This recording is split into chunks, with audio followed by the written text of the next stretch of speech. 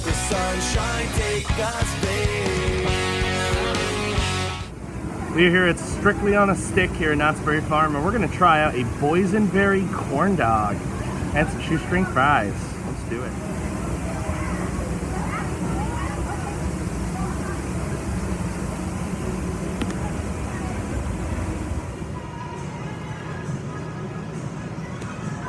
Hello, so I have the Boysenberry Corn Dog that I got. I'm going to start by trying out the shoestring fries.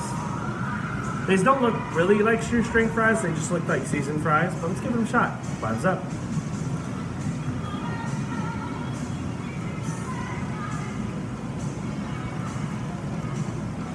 Solid. They're nice and crispy. Have a good flavor to them. I like seasoning's really good, so I'm a big fan. Okay. Now this is a hand dipped corn dog. Huge, very big. Also having trouble staying on the stick, but I'm gonna try to dip it and see how it goes. Boysenberry Corn Dog, bottoms up.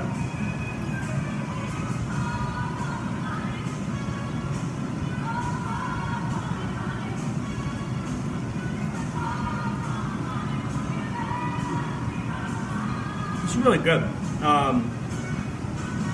It almost tastes like a corn dog dipped in like pancake batter. I think it's the boysenberry that gives it like a little slight sweetness to it. It's a big corn dog. It's a very thick dog. Really good taste to it. The breading's really good. I'm a big fan. This is really, really tasty. Do one more dip. Let's try again.